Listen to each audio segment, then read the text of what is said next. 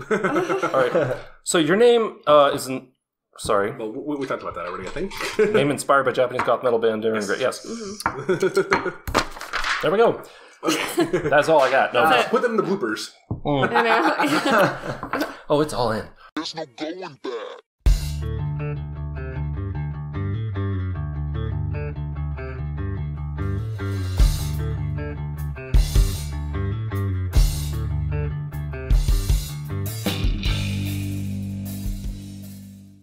This video is brought to you by Gamefly. We'll hear more about them later, but for now, let's get on to today's show. Welcome to Room 6, the channel dedicated to local music and the people that make it, including me and my guests. And my guests today are a black and thrash metal band known for being huge proponents of inclusivity both in social media and the music scene. Their EP, Robbed Intentions, is coming out soon. Please welcome to the channel, Buried by Vengeance. Hi, guys. Hello. Hello. Hello. Welcome. Cheers. Cheers. Clink, clink, clunk. Clang, clang, clang. And before we get going, if you want to be on the channel, whether reviewed, interviewed, or both, hit me up using my email address down in the description or click the Room 6 social media link. That's where you'll find all the places I'm at online and what I'm doing, and also ways you can support the channel if you want. And yeah, we'll have a good time. Before I get into anything, why Buried by Vengeance? Well, me and Sarah were actually in a different band together until we parted ways with that band's member. And we're looking for a name, and Buried by Vengeance is actually from a Darren Gray song called Lie Buried with a Vengeance. Nice. Yeah, it's a Japanese goth metal band for anyone who doesn't know, and they're really awesome. But yeah, Buried by Vengeance just fits. Cool. For me, it's because I like to keep the vengeance in the front, put it in the back of my head, bury it in the back of my head. Okay. I'm just playing. I was just wondering because it also kind of sounds like maybe just a random band name generator's album or title where you're like, give me 3 words that are metal. Buried by Vengeance. That works. Yeah. So before we get into kind of more like band-centric questions, I have a question. Almost spilled. I have a question that I want to ask, that I ask of all my prey. And you OG Room Sixers will know what I'm going to ask here. I want to talk about earliest musical influence. But what I mean by that is, what is that moment you remember going, I want to do that? I never really had a moment where I said I wanted to do that. I've always had, I feel rhythm stuck in me, and I just needed to get it out. You know what I'm saying? So once I finally got it out, I was able to apply it to Skins. So Skins, I was playing the drums, man. That boy got the boogie woogie. How. It in him, and it got to come out. He will not stop boogie woogie, that's for sure. Especially in practice, right, Sarah? Right. Yeah, all the time. Sarah? Help it. For me, my favorite band is Amon Amarth, and I first heard their single Twilight of Undergod. I think it was like a EP clip or something for Metal Hammer. It was like included in the Metal Hammer magazine. Okay. It's like, I really want to do that because that song rocks. Right on. So, wow, because that's not exactly on the radio. No. Yeah. So the deep cut, wow. Javier? For me, it started when I was 18 years old after high school. I started playing Guitar Hero after seeing it at Best Buy. Just, oh, this is pretty cool. And then eventually, Guitar Hero told me on the loading screen, at some point you should think about buying a real guitar. Oh, wow. Oh, really? And I did, but I sucked at guitar, so I went to a Guitar Center for the first time and saw a bass and realized I'm better at bass. There you go. Yes. Less strings. That's well, a whole other fight. Just one less string, just one less. Oh, you got a 5 string. Yes. In my case, a 5 string makes it easier for me to sing and play at the same time. 4 string is doable, but it's a lot more difficult. Right on. Now, I believe we're missing one person from the band. Nope. Oh, a 3-piece. Okay. 3-piece. I don't know why I thought it was a 4-piece. Right on. Your EP, Robbed Intentions, is coming soon, right? It is. Where are we at in that process? Let's see. We're working on. Still editing some of the songs, but we're still not finished recording our last song on it. Okay. Yeah, but we're like way more than halfway done though. So it's going to be out soon for sure. And you guys are doing all the editing? We're doing everything. Yeah. Everything. Right on. Are you going to send it somewhere to be mastered, or? No, we do it all ourselves. After that, we're just going to put it on all the streaming platforms. After that. Cool. Yeah. definitely check the social media down there in the description that I have listed for them, so you can find out when that posts or when that's good to go. And if you want a review of it, let me know. Hint, hint. All right. So your name isn't. Sorry. Well, we talked about that already, I think. Name inspired by Japanese goth metal band Darren Gray. Yes. There we go. Okay. That's all I got. No. Put them in the bloopers. Oh, it's all in. There's no going back. Now, how long have you been Buried by Vengeance? About almost 2 years now. Okay, with these three people? Yes. Yeah, a little under 2 years. Cool. No, it's longer than that. Oh yeah. Well, I said almost 2 years. A year and a half at the most. So you've done Original lineup. You've done a few shows then together. Oh, yes. Oh yeah, for sure. Cool. Yeah. I wanted to ask, what's your favorite show memory as Buried by Vengeance? And it could be one where it went way off the rails, or everything you checked off a bunch of Rockstar wish list things, or what? Anybody? Yeah, I'm thinking about I'm thinking too. I guess I can go first.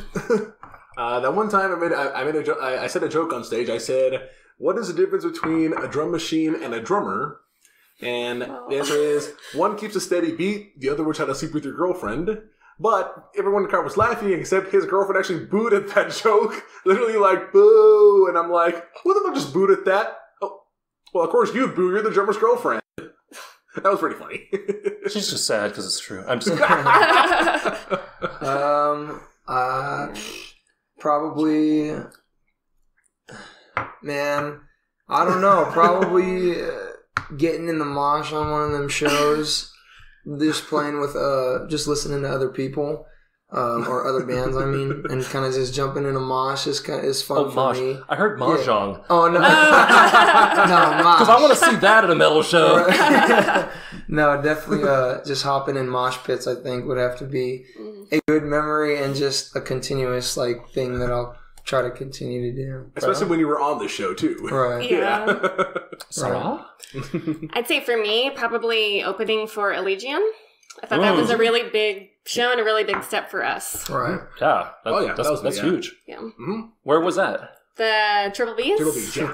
Triple B. Yeah, it was a Legion and a Zenith Passage too. That was those guys are badass. I remember seeing the flyer for that show. For those of you that don't know, Triple B is backstage billiards on Fremont Street. It's kind of the slightly smaller venue next to Fremont Country Club. It's all the same people. They put on some amazing shows there. And then I've played there, so, it wasn't an amazing show. But anyway, before we move on, I wanted to ask one more weird kind of question, if you don't mind. Mm-hmm. Okay. What's the one... no, regret's the wrong word. What's the one moment you remember thinking, oh, I wish I had played that part different or sung that part different? Is there a moment where you're like, Yeah, you know what? I think for me, it's just when I know I could have made a better fill or. But there isn't one in particular? Right. No, not in particular. I don't have a particular one. I feel like it's more like a generalization for me. Okay. Like if I'm playing and I feel like I messed up and in my own head I'm going, damn. But you just keep going. So you don't try to make it noticeable, Right. But then again, we're all our own worst critics, though. Well, yeah. Yeah. If you don't know this, musicians are so riddled with self-doubt and imposter syndrome and perfectionism. And I thought it was just me. No. No. Try being a YouTuber. Anyway. Touché. I mean, I'll say, I think for me, I always sometimes think I could have played a solo differently or used different techniques. Mm-hmm. But right on. Yeah. Now, the EP, that's your first release, right? Well, as an EP, yes, we do have a single out. It's called Ve Victus. That's been out for a while now on all the major streaming platforms, and we're getting some pretty good reviews on it. Yeah, a lot of good feedback from it. Cool. Yeah. So what we're gonna do before we move on, I'm getting a little low. I think we're gonna have a quick little drink break here, but also we're gonna hear a message from future Josh. Who's break? Who's break? Who's break? And now, a word from our sponsors. Thanks, Josh, from the past. If you're like me, your free time comes at a high price. Once you factor in work, family, friends, and unexpected plans, it can be hard to find some me time for yourself. That's where video games come in. But what to play? Well, just like me, you might have commitment issues when it comes to buying video games. Good news! GameFly is here to beat your personal time boss levels. GameFly is the leading online video game rental service in the United States. They deliver the widest selection and availability of games for all the major consoles. Some of the benefits of membership include value. Memberships start for as low as $9.50. Selection. GameFly has the largest selection of video games anywhere with thousands of titles including all the new releases and classics. Convenience. GameFly delivers games to your door. Shipping is free both ways and there are no late fees. Savings. GameFly members get free shipping on products such as controllers, accessories, and collectibles.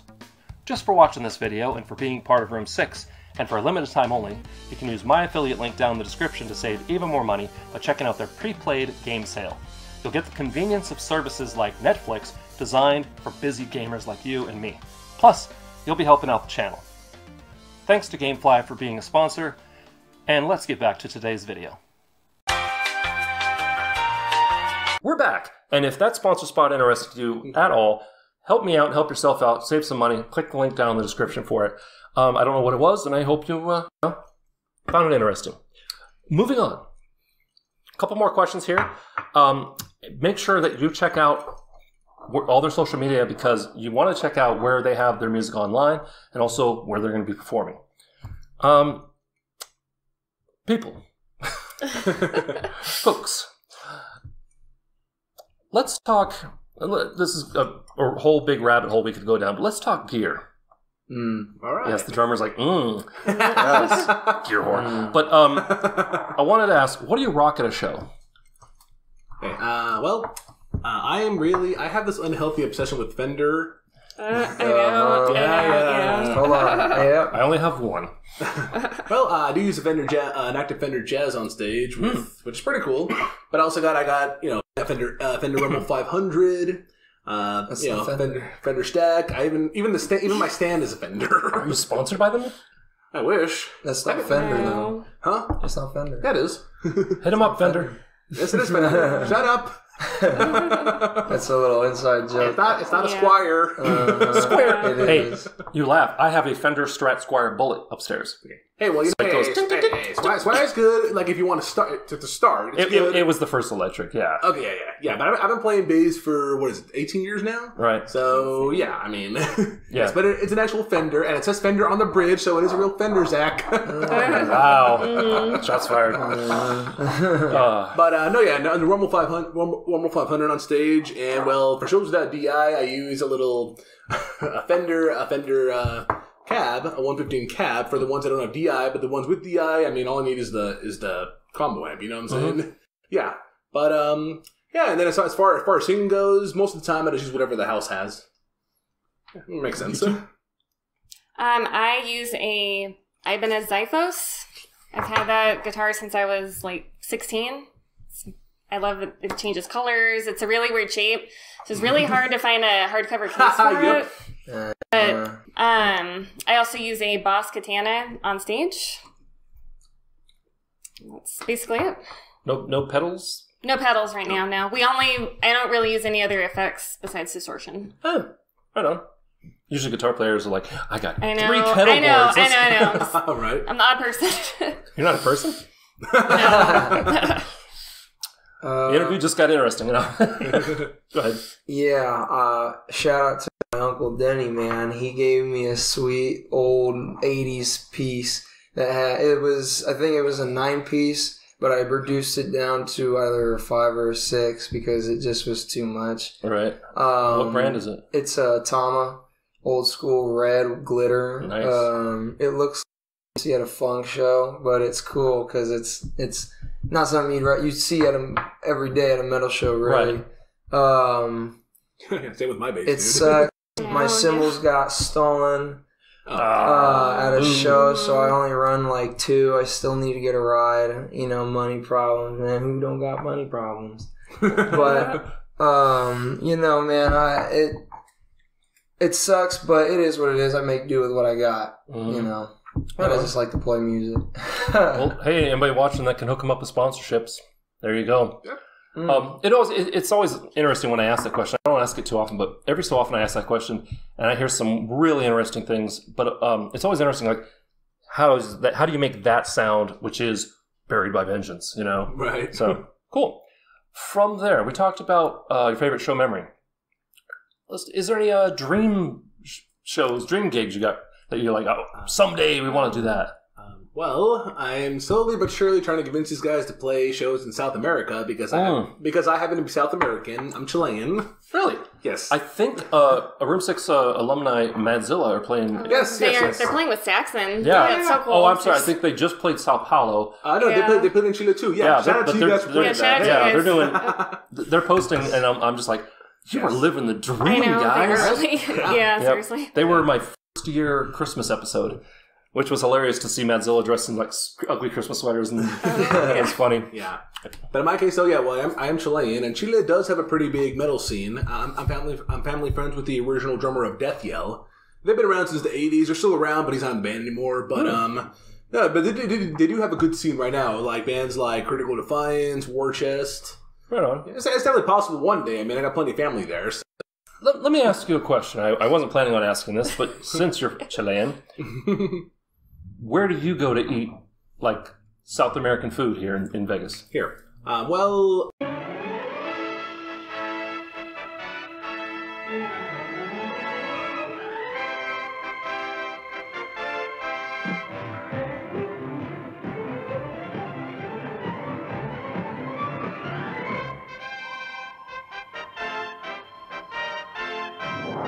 I mean, food, there is, we do know a lady who used to own a food truck thing. She makes really good empanadas. But as far as Hispanic in general, there's this good Cuban place called El Bolero. I definitely recommend that. Where's that? It's on Decatur and the 95. Oh, out there. Yes. Wow. Okay. Well, I live pretty close to that, yeah. I live in Henderson. It's a bit of a hike. Right. Yeah, there's plenty of places here, but I don't know about Chilean places, but Cuban food, and there's some places that have like Peruvian food as well. Brief food tangent, sorry. I gotta ask this before we get on to you. Havana Grill, what's your take? I haven't heard of it. I haven't heard of it either. Okay, so it's Brazilian food. Okay. And it's amazeballs. They have a sister property, which is kind of like a smaller kind of cafe version on the Strip, and I don't remember what casino or what hotel. But Havana Grill, it's really good. They have live music and dancing there as well. Oh, dancing. What should I get if I go? My wife's favorite is the ropa vieja, dirty laundry. Ropa sucia. Well, it's different. Apparently, it's different in Brazil. It is, yeah, because in Brazil, they speak Portuguese. Ropa vieja, and it's like basically shredded meat. Old clothes. It's shredded meat. You get the moros, which is like the half black beans and half rice. You get the sweet canes. Yeah. Oh god damn. Anyway, now I'm hungry. But I was just wondering how Chilean food was represented here, and it doesn't sound like it is really. Well, I mean, honestly, not too much, because I was born and raised in California. I lived here for 20 years, and there is a place in California called Rincón Chileno, which is pretty good. It's a Chilean deli. All right. But here, there's not too much attention towards it, but unfortunately. But this lady we go to, she definitely does. She does make great empanadas for sure. Okay. Yes. I'm gonna get down on an empanada. I'm ambivalent. But you know what? Back to music. Welcome back. There's going to be a whole tangent section, but that's okay. So, you two, what was the question? Our dream show. Yeah. I already answered that. I'm a professional. So, for me, it'd be playing Wacken in Germany. Ooh. The huge open air festival that has like Sabaton, Epica, etc. Wacken or Waken? Or is Wacken another I don't know if I'm pronouncing it right or wrong, so pardon me. German, but let us know in the comments if you're German. Yeah. I mean, I'm not an expert. I don't know. I'm just, I don't know. Right. Next! Honestly, it'd be tight if we played with 3 Inches of Blood. I don't know if you know who I'm not familiar with them, but they don't know me either, so we're very power metal type of band. Where are they from? I think Canadians. Canadians? I think the Canucks. They're tight. Power metal. I love power metal. Me too. My drumming, it kind of is inspired a little bit more towards that. That actually leads me to my next question. Segue. What, in your opinion, differentiates blackened thrash metal from just thrash metal or black metal? Well, in our case, my vocals for one, because I've been told that I sound like Tom G. Warrior, which is pretty awesome. Okay. Yeah, and in fact, I made this joke. So when I'm practicing, I use this reverb pedal that I have, and so basically, singing basically if Celtic Frost sang Ve Victis, it was something like this. Okay, if it was Cold Lake, Ve Victis. If it was monotheist, Ve Victis. If it was to make Ethereum, Ve Victis. Yes. But also, wait, what was the question again? I'm sorry. Blackened. What makes blackened thrash metal different than black metal or thrash metal? Okay. Well, basically, so the black metal aspect is definitely my vocals for sure, and some of the rhythm too sounds pretty dark compared to like I guess you could say compared to like Sodom or Celtic Frost or Venom, Okay. or Creator as well. Yeah. So speaking of power metal, we actually covered a Halloween song too. Mm-hmm. They said we could, so we decided to, which is pretty awesome of them. I was going to ask, did you get permission? Yes, I did. Here's what happened. So when me and Sarah were in the other band, I got on a bass. I was playing a Halloween song on an Instagram reel, and I didn't expect Halloween to actually see the reel. So I messaged him and I said, "Hey guys, while we have your attention, can we cover one of your songs?" And they were like, "Sure, you can cover whatever you want." That's cool. That's cool. Yeah. So we did. Right on. Yes. The next step, though, is, playing it live is one thing, but recording it is another. So Usually is, yeah. When it comes to that point, though, it's like, hey, this guys know we're going to record this song, so you guys are cool with that, right? Yeah. My second album, I, for whatever reason, said, I'm going to do everything myself, except the drum kit. Which is weird, because the bass player of the first bass player for that band that I went through 5 iterations of was the engineer, and he played drums better than I did. So it was like, all right, man, it's your drum set, let's go. But I did everything, and for some reason I have a song in there that I did like 7 guitar solo takes, as you know. I do You're know. like, okay, let me try again. And for whatever reason, I said, hey, what if you play them all at once? One of those studio moments, And that's what's in their final take. Oh, shit. A little bit of tweaking, but yeah. And so I'm never going to be able to replace that live. Right. I couldn't ever. And I don't even think if I play live, it's like just me and my acoustic. So I can't even. But yeah, that always. I had one of those moments. I asked him one of the best pieces of advice. BJ, if you're watching this, please reach out to me. I miss you, buddy. BJ Therio. He told. I said, I don't know, man. I kind of want to be able to reproduce what I record. And he said, why don't you make it sound the best you possibly can, Right. and then worry about that. Yeah. And that's why I ended up with 7 guitar solos. So, so we got everybody's dream gig, right? Yeah. Yeah. Yeah, power metal, yes. So, I'm sorry. We asked about the Blackened versus. Oh, yes. Yes. Cool. So definitely like the rhythms, the darker rhythms than usual. Mm-hmm. Because if you listen to like earlier Creator and earlier Sodom, it's definitely Blackened for sure, but they just, I guess they didn't mention it for some reason. Maybe it's just the way it was back then. Right. Well, yeah. Now, bear in mind, metal has so many subgenres. Oh, yes. Oh, my God. Oh, Like yes. any other. But, so my limited understanding of those genres is that thrash metal is generally way higher intensity. Think, Well, in my opinion, basically, like the way I see it, it's basically one step above the ladder from heavy metal. okay. Yes. But the Blackened, I would say, it's like thrash metal, but you made it darker. Yes, yes. And that gets maybe 3 steps above the ladder. Cool. 3 steps. Yes. Yeah. Climbing that rung. Yeah, go bands like Behemoth or Behemoth or what else? Vader, Venom, bands like that.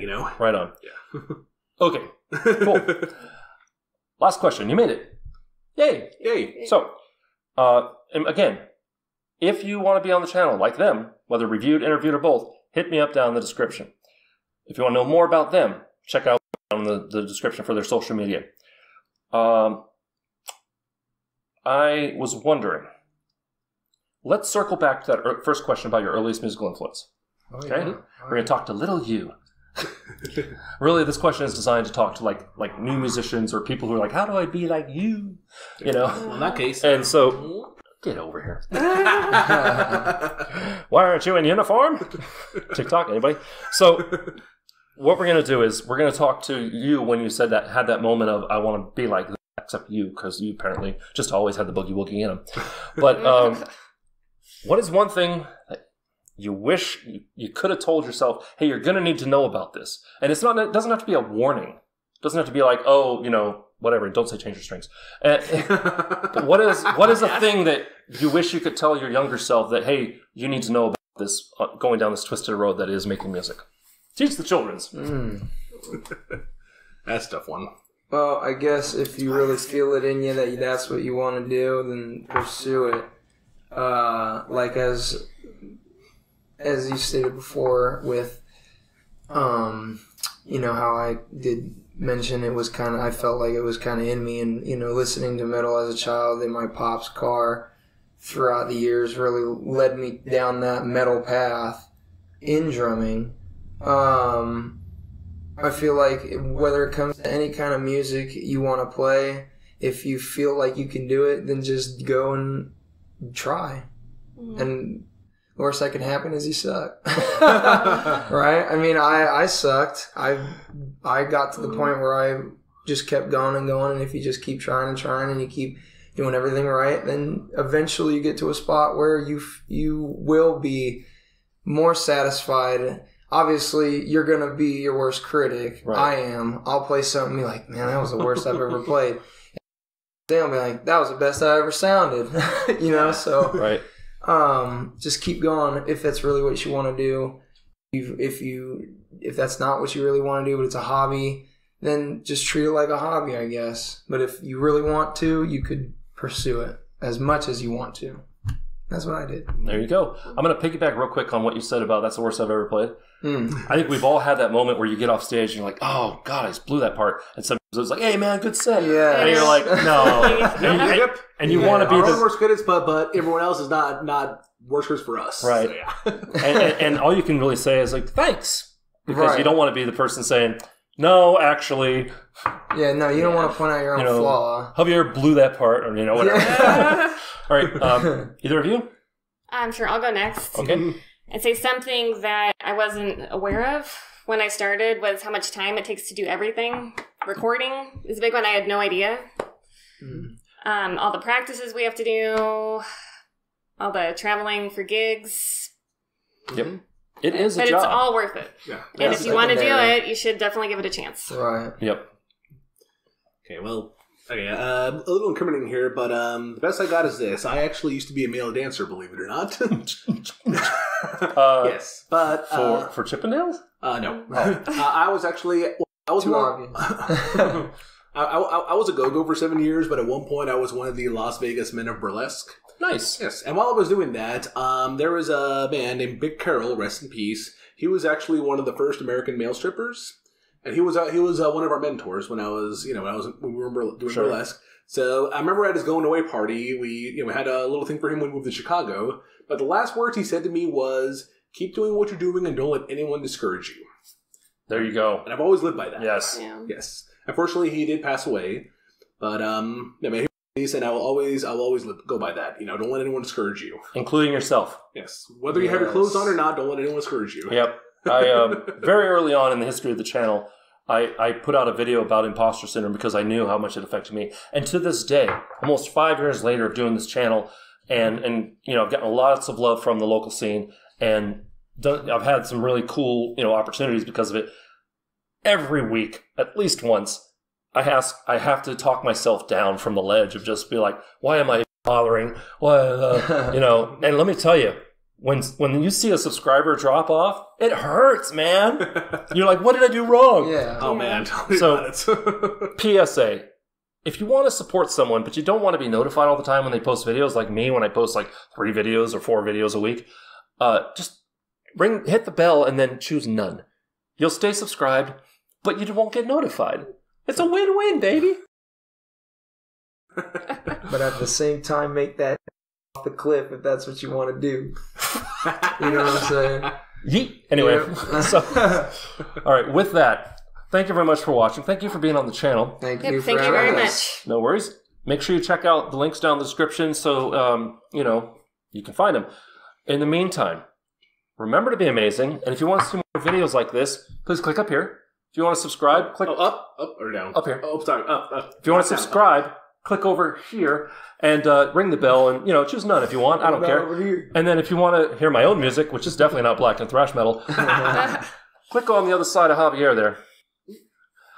Other than that, have a great holiday season. And, remember to be amazing. And we'll see you next time on Room 6. Say goodbye, guys. Bye. Bye. See ya. Ba-da-ba-ba-da-bum. Beep. It's always one.